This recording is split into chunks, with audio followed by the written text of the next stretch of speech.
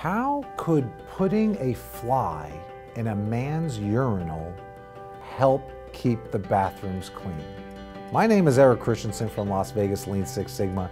Here's the problem. Men in the bathroom using a urinal sometimes don't aim well. Especially drunk men don't aim particularly well.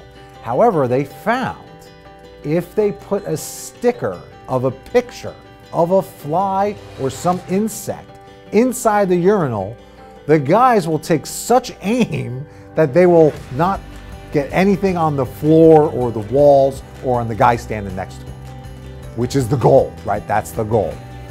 So why would I bring this up? This is a perfect example of the Lean Six Sigma tool, visual management.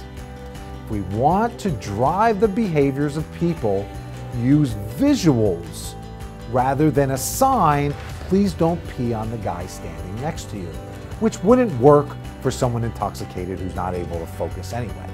But by using visuals, we can drive behaviors, get people to do what we want them to do, and they want to do it. Make it kind of fun.